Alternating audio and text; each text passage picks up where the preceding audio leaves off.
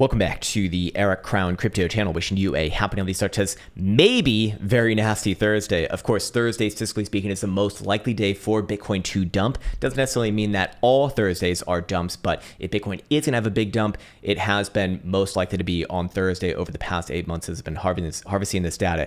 Anyways, we'll be going over some hopium ideas in the lower term timeframes as well, as there actually is some pretty damn compelling evidence. And I do suspect that actually a lot of things will be set in motion today. We might not see like the big move today, so to speak, whether it be to the upside or the downside, but I do think that the initial confirming factor, which is going to greatly increase the probabilities of, of one side or the other, will probably be met today. So that is going to be the big focus, those numbers and what to be aware of. And other than that, I want to once again let you know they can still get the Jewel Lite for free for the first 30 days if you follow the directions in the link in the description below. And then also there's a link to Apex's centralized exchange, which you may or may not be interested in with all the exchanges going down. Might be of value to you. It also gives you 5% off your trading fees. All right, sweet. Let's just jump right into it and start off first things first with a follow-up of yesterday's short-term time frame analysis. We were looking at hidden bearish evidence on the 4-hour time frame as likely to get another test to the bottom side of the overall range, that being the low $26,000 territory, which thus far we have gotten on CME 26,200 low and decent-ish bounce, let's say, thus far.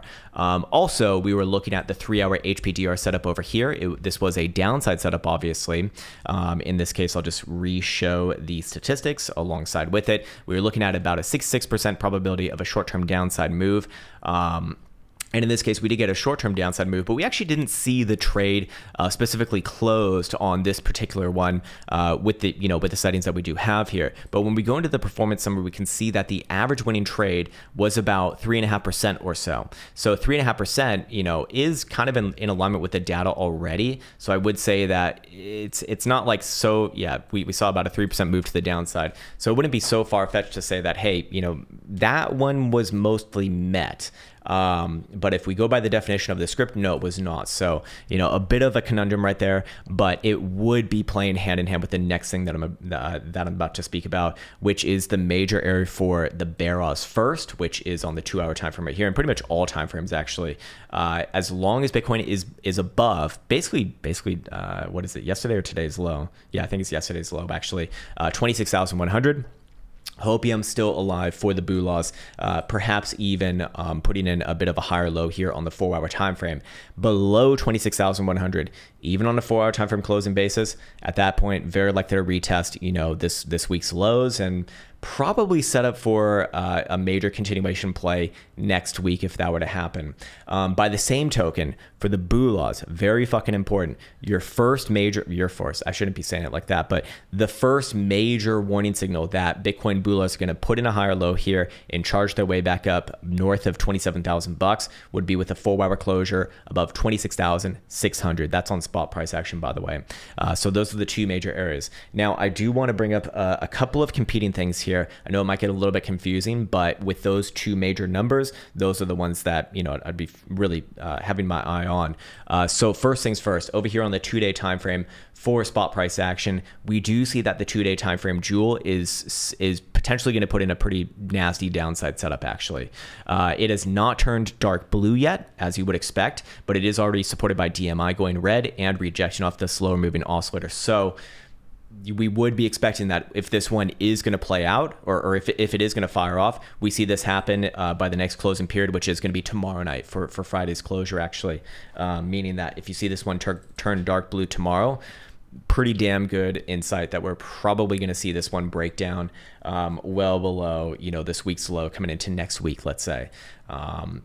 By the same token, that would also be a violation of the pretty major areas on the weekly over here. Of course, CME is going to be closing the week out tomorrow for Friday, and anywhere below 26,000 bucks is going to be below that white 200 simple moon average, and also the green 55. In my opinion, that one's a little bit more important right here.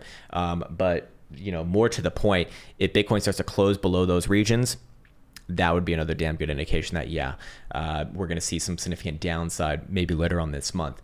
Until then, as long as Bitcoin's above, and especially if Bitcoin even closes above, just maintains above by Friday's closure, above that white 200 simple especially, which is, again, 26,400 on CME specifically, which has a $100 premium over spot price action, and is actually above that area right now, that would be a damn good signal, again, for the BULAs, probably coming into next week. But obviously what, the BULAs really want to see see is not just closing above that area, but also closing even a short-term time frame back above 26,600. Those two things would start to go hand in hand together. And at that point, 27,000 bucks is my major area. If you start to see closures above there, very, very, very, very good chance that some of the more bullish ideas that we've been looking at are going to be playing out, throughout the rest of this month. Anyways, also something to be aware of is that on the 2-day time, or not the 2-day, but the 2-hour time frame right here, HPDRO is starting to turn up. It's kind of like a directionally based volatility indicator, maybe not perfectly set in that case, but just I'm trying to find things for the boo laws here. I want to balance this one out, and then of course when we go over and check out stochastic momentum, we can see where the major pivots are. We'll get to that little pizza later. No, it's not a pizza, it's a channel.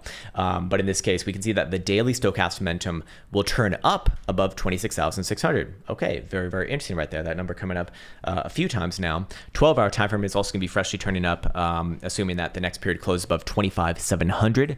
6-hour time frame is going to be turning down below 27,000 bucks. So a little bit more concerning right there. 4-hour time frame also down below 26,750, and hourly is going to be actually vertical above 26,350. So we're not really seeing any like major agreement between these different time frames. What does that mean to me? It means to me that it's better to be going off of ranges and resolutions. And then of course, we do see a bit of a consensus above about, let's call it like upper 26s, and then certainly a consensus below about 26,100. On a closing basis. And then of course, what's the last piece of hoping right here as well? Well, we still have this, not we, but Bitcoin has this in play, which is the falling channel, which I haven't really been harvesting data on these patterns. I don't really care too much about patterns, to be honest with you. Anytime recently, but when I did do studies on this like years ago, I believe the hit rate for something like this was about maybe mid to low 60%, in this case to the upside. Now, of course, upside resolution would be confirmed above about 27,800 now on a 12-hour closing basis, and at that point there would be an implied move somewhere around 31,500-ish region, and well, at that point other forces of nature likely take over and propel it much higher, but probably into like the mid 30s, maybe even deep 30s at that point. But until then, today I do suspect that we're probably going to see one of those short-term time frame resolutions happen, and that's going to set things up. Like I said, if it's going to be the downside, I mean, probably sooner rather than later, but probably next week. Honestly, it's probably still going to be some more sideways within this range. But for right now, opium still on both sides, and in the major areas is really, like I said, the big focus of today's video. So hopefully that was clear. I know that things are pretty damn boring around these times, but I do want to commend anyone who's kind of sticking around, staying with me through these nerdy TA times, because a lot of important things do happen, obviously, and I suspect that we're going to see one of these things happen today. Anyways, yeah, I think that's a good place for me to be leaving off.